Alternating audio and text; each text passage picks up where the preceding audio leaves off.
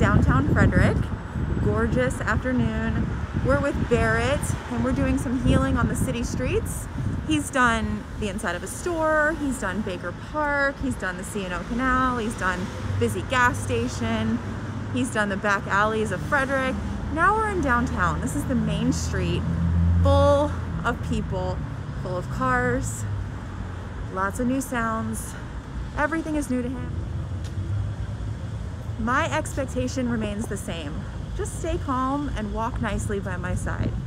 That is the heal command. That's it. No matter what is going on around you, that's the only thing we ask.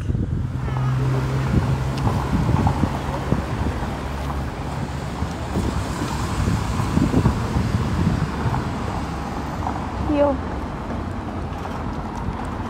All right, so I'm going to give you some tips on keeping Barrett from being pushy with his heal command. There's some dogs over there. He saw them, no reaction. The first thing that I like to do is pace changes. I'll start walking really fast on purpose and then suddenly slow down. And if he doesn't slow down with me, I turn pressure on with the e-collar. Watch how I do this. Walk really, really, really fast on purpose and then suddenly slow down. See how he slowed down with me? To a crawl. You'll know if they're not with you because they're gonna shoot past your leg. And that's when you have to be ready with the remote to click the button. The second thing that I like to do is just a basic stop. And if the dog doesn't sit right away, I click the button. And that usually gets them in tune with me pretty quickly. They are trained to sit when you stop. So we throw that in unexpectedly, and I always find the dogs better after that. So watch, we'll do it right now. He's on his best behavior. But if he didn't sit, I would just click the button. Heal. Why is he on his best behavior? Because for the past 4 weeks, we have been unbelievably consistent with our expectations, our accountability, correcting mistakes. And so that's what you get when you're 100% consistent with things like that. You get a dog who pays attention.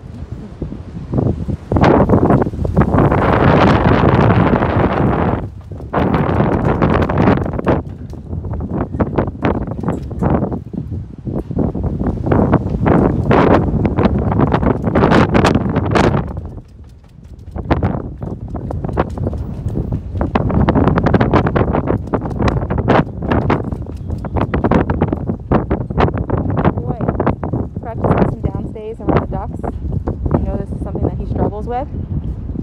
I don't know if you can hear, but there's no whining. And Josh said they made progress the last time that they saw ducks because they got rid of the whining. Good.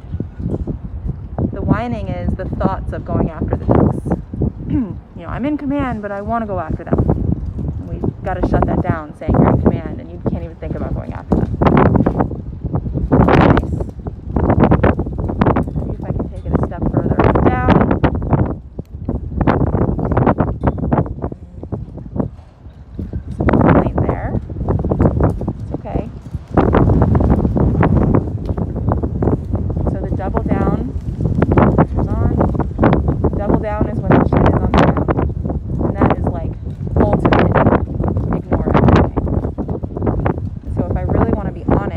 Every time his chin comes up, I can click and it goes back down. And it teaches him to ignore everything, even though there's a problem right there.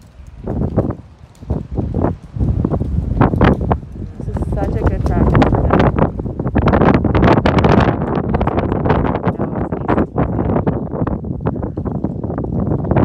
Boy.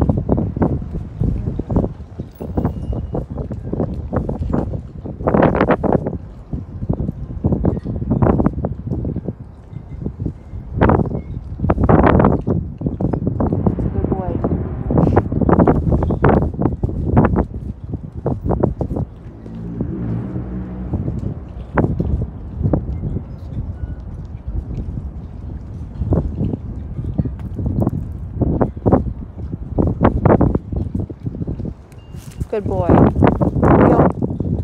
Nice. Recall to an off-leash heel.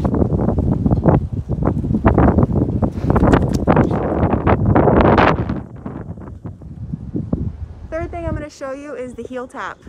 When you're walking your dog, you're going to stay moving. You're going to lift up your left leg,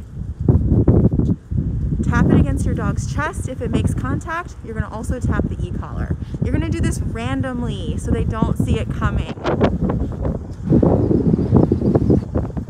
So soon your dog's going to be really aware of their position. They're going to stay far back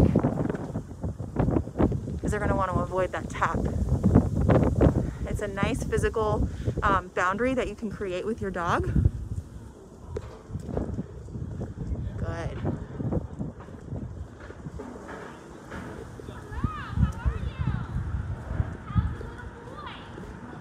Because we're creating this physical boundary.